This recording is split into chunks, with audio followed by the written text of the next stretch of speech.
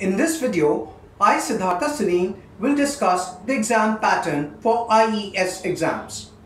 IES exam is conducted by UPSC and consists of 3 stages.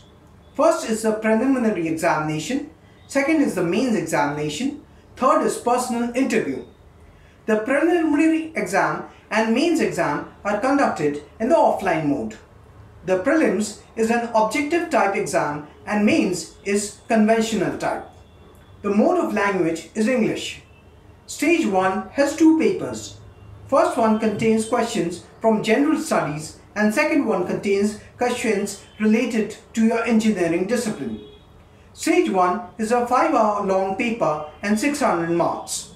Stage 2, which main exam, has also 2 papers and both contain questions related to your engineering discipline. This is a 6-hour long paper and 600 marks. Candidates who clear both stage 1 and 2 will go to last stage, that is the personal interview.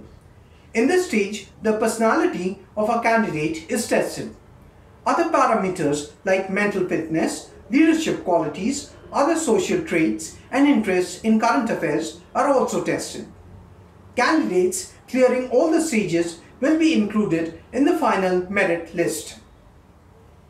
If you like our video, please like, share and comment to our channel Youth for Work.